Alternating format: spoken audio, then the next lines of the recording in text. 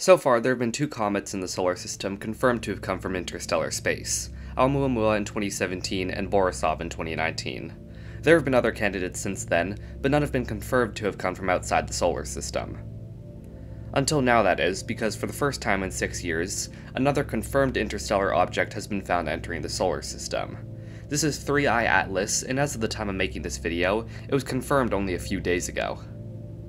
So while we've only known about it for a few days, this video will be about everything we know about it so far. Of course, that's not much, but there are a few interesting things to say. 3I Atlas was discovered 2 days ago on July 1st using the Atlas telescope in Chile. At the time, it was given the provisional designation of A11PL3Z before being confirmed as interstellar a day later and being renamed. The I in its name stands for interstellar, and it's 3 because it was the third interstellar object confirmed. As of the time of its discovery, it was about 4.5 AU away from the Sun, a bit closer than Jupiter. 3I Atlas has the most eccentric trajectory of any interstellar object found so far.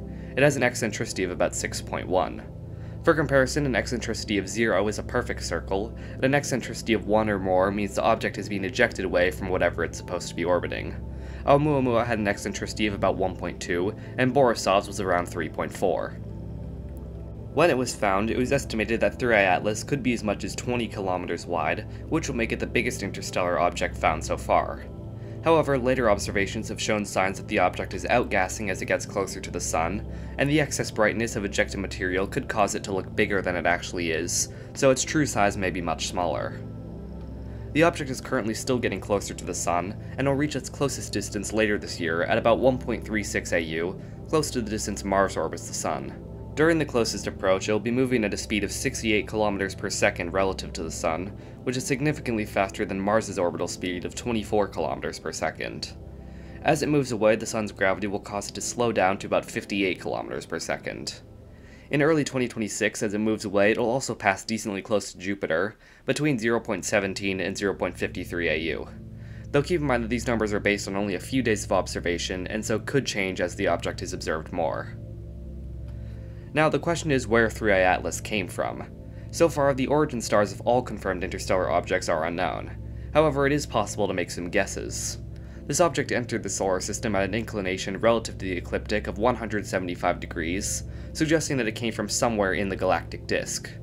That unfortunately doesn't tell us anything about which specific star it came from, but it is a good start. That's really all we can say about this object for now. There are already proposals to observe it with Hubble, and I wouldn't be surprised if James Webb observes it too, so we will likely know more about it soon.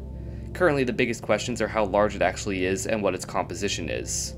Based on Oumuamua's composition, it's been proposed that it may have been originally part of an object similar to Pluto before some kind of impact blasted it into interstellar space, though that's not confirmed yet. Figuring out the composition of 3I Atlas could similarly help us find out its origin. Anyways, the object will be visible to ground-based telescopes until September, where it will get too close to the Sun to be observed from Earth, before reappearing in December. So we have several months to observe this object and learn more about it. After that, like Oumuamua and Borisov, it will leave the solar system forever and never be seen again. Luckily, it's definitely not going to be the last interstellar object found. The Vera Rubin Observatory, one of the most powerful ground-based telescopes ever built, recently came online, and it's likely powerful enough to discover dozens of new interstellar objects. The topic of asteroids entering our solar system is really interesting, and I'd love to talk about it more, but unfortunately I don't have much time to make a longer video about it right now, so I'll just put it on my list of future videos to do later.